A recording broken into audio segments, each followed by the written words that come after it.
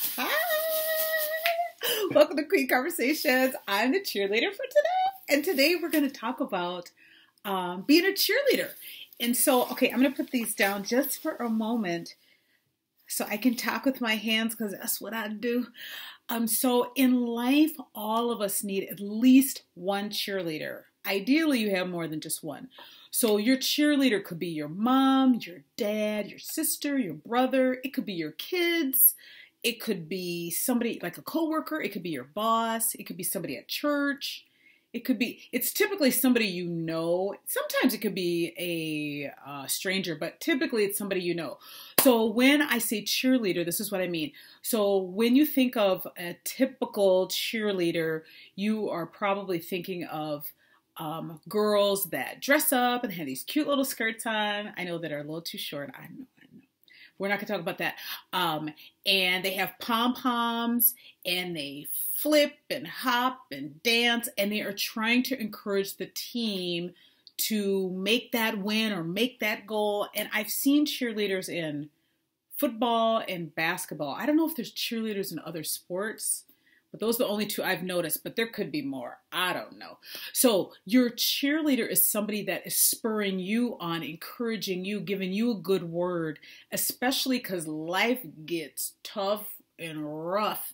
And so if you have somebody in your ear that is speaking life to you, encouragement to you, a good word to you, something positive to you, that is going to encourage your spirit. It's going to lift your mood. It's going to help your emotions in a positive direction. So in the Bible, there is a lot of different scriptures that talk about getting a good word from someone and how that can enhance your life positively.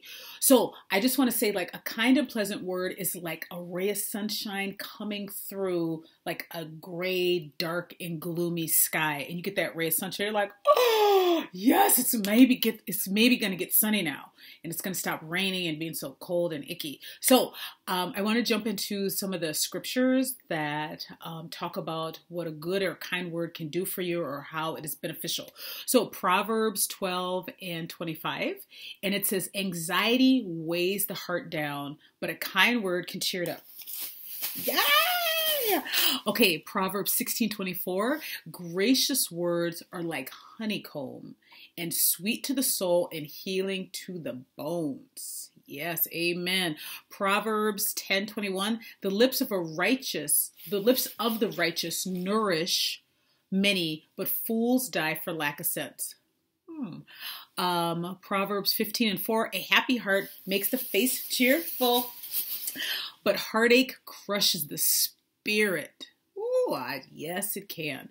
And the last one I'm going to leave you with will be Romans 12:6, and this is a little longer. It says, we all have different gifts according to the grace given us by the Spirit.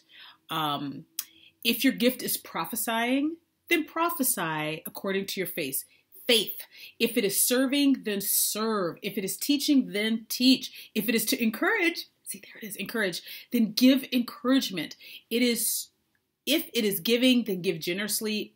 If it is leading, then do so diligently. And if it is to show mercy, do that cheerfully. So I really wanted to focus in on if you are meant to encourage. And so that shows that is a gift of the Spirit, to be an encourager for somebody else. So not everybody's encouraging. I know you can think of some folks, probably plenty of them, that are discouraging, hateful words, discouraging words, mean words. They can tell you the truth, but they're so harsh. They can be judgmental. So we need some people that are like encouraging and uplifting. So make sure you find some folks that are like that in your life. And even if you're the cheerleader, you still need other people to cheer you on, because there's going to be a point in your life, or probably many points in your life, where you're going to need somebody to say, you got it, girl. Go on ahead. They can remind you of how God is good, how God has brought you through things in your past, how God is never going to leave you nor forsake you. And so you need that in your life.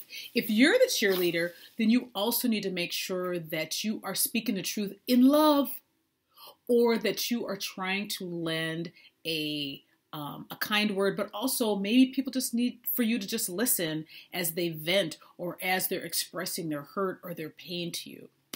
So I just want to leave you guys with that. Thank you so much for staying around to the end of the video, and hopefully you are a cheerleader, or you find or you find cheerleaders in your life to help you pursue this hard life that we have or can have, and that we can boost each other's spirits and moods.